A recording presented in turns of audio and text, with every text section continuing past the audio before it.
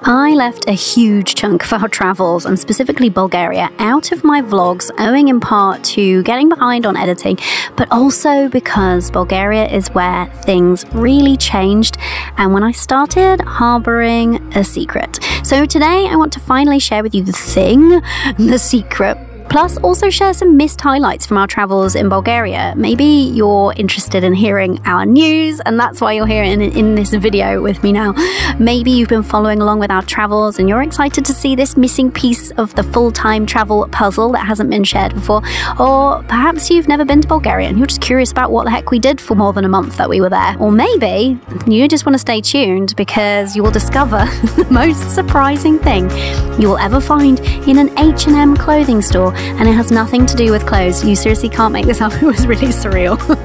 So we're going to get into what really happened in Bulgaria, both literally and figuratively. If you watched last week's vlog, you'll know that we had a rather dramatic entry into the country, but after a brief sojourn in the delightful Bulgarian countryside, we headed into Sofia, the capital. And side note, that's where the thing happened. More on that in a second. Now, you might know, if you've been following my channel for a while, that we decided much earlier in our travels to largely avoid cities, not being city folk really.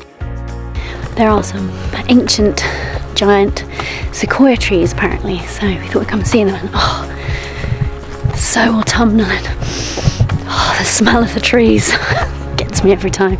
It seems that somewhere in the Balkans, that went out of the window, Kayvan is of the opinion that if you're going to drive through a country, it's kind of rude to not at least see its capital.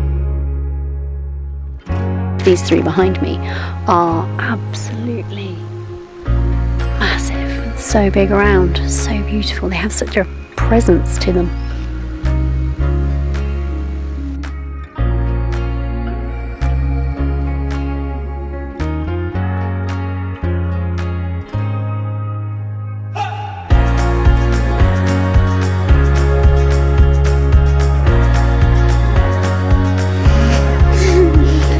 So there we were in Sofia, and we really rather liked it. I wouldn't describe it as charming as such, but it definitely has a lot of character. And the walking tour that we did was really enlightening, and we really enjoyed the story about how the Bulgarians saved their Jewish population during World War II. Really heartwarming story. And also a testament to the kind of inclusive feel that we really picked up on in Bulgaria. So in Sofia, there's a small triangle made up of a church, a mosque and a synagogue, all coexisting alongside one another, which I thought was really lovely.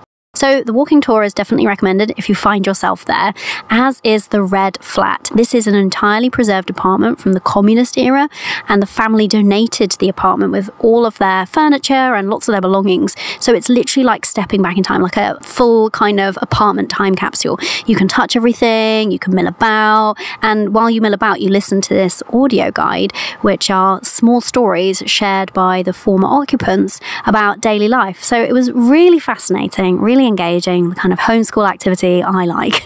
So, okay, let's get to it. It's time for the thing that changed everything, because it was while we were there in Sofia, or Sofia, I never know how to pronounce it. If you're from Bulgaria, please let me know in the comments. And we were staying in a car park at the stadium, which actually overlooks a really nice park, when this happened. Oh my god, oh my god, oh my god! This is like the worst camera angle ever. What did we just find out, guys? House is ours! The solicitor said we'll instruct the estate agent to release the keys to you. It's ours! It's ours! The farm is ours! There's terrible lighting. I don't even care. I said to Kayvan, I feel really like, oh, because I can't like jump and like scream because we're in the van and it's raining outside. I need some like space to express my excitement. But it's ours! We did it, guys! We have a farm! We have a homestead! We've got a cottage and land and everything. Ah! We did it! Oh my god, it's been a long journey, but we did it. Yay! Give me a hug. Give me a hug. Get in there. Ah, yay. Mwah. We're doing it! I get a horse. You get a horse. 4 horses. I get a Ferrari! No, what? I get a cow. Oh. Ferrari, nice try. It was finally real. The dream of owning our own little slice of heaven in Ireland was finally here. So we celebrated with a traditional Bulgarian meal at this really excellent little restaurant, all rustic wood panelled ceilings, stone walls, etc. Loved the vibe. Food was really interesting, and we had this wormwood wine at the end, which is kind of like mulled wine, but way better with lots of different fruits and herbs infused in it. Delicious. And if that wasn't a celebratory enough vibe, then these guys turned up. Wait for her face. The sheer joy of being 11 and being serenaded, bless her. So that's the cat out of the bag. We are now proud owners of our own house and home in Ireland. I'll keep the Bulgarian footage rolling now, but what I want to just tell you a little bit more about is what happened next and why I haven't actually felt able to share this update until now.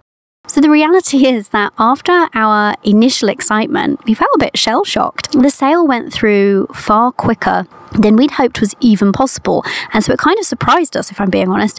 We'd been told all of these horror stories about how slow the process can be, so we just braced ourselves for an inevitably long timeline.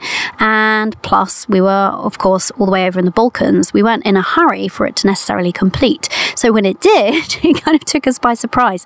And the other thing is that being so far away, it didn't kind of feel real. There was this teeny bit of like an anticlimactic feeling to the whole thing.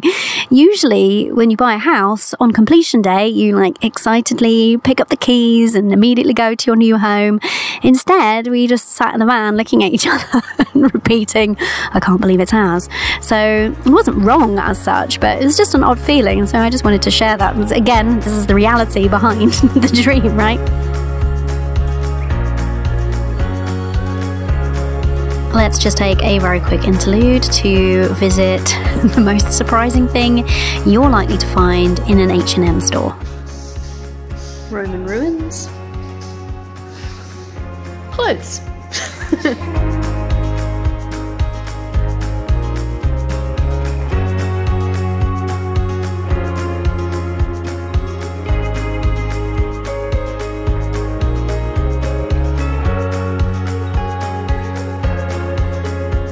Now, I'm sure you can imagine that this news did play a big part in us changing our travel plans. So while we really made the decision after getting sick and after having that heart-to-heart in the park, you'll know what I'm talking about if you watched last week's vlog, traveling further and further away from our newly purchased home just didn't feel right.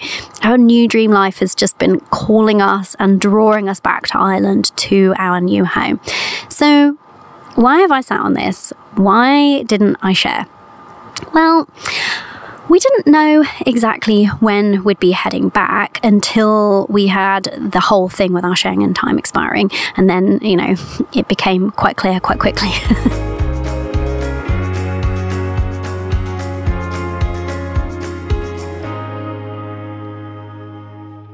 But that was more than a month after the sale went through that we actually knew when we'd be returning. So we didn't immediately know, and the house was sitting vacant actually, so it felt kind of odd somehow talking about something that was so far away from us and empty.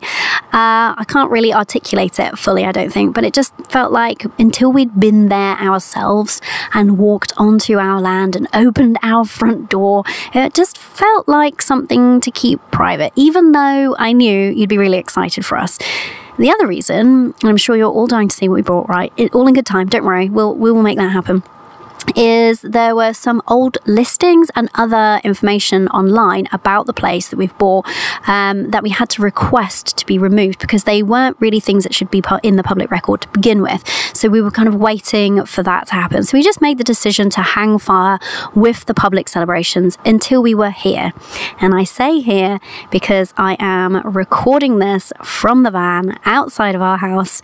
So yes, we made it. We are in Ireland and excited to start settling in and become part of the community here, we hope, to create our little homestead and ultimately begin a new chapter of our lives. It feels massive and a bit daunting, but really it feels like home. Until next time, my love, go live your dream life. Bye for now.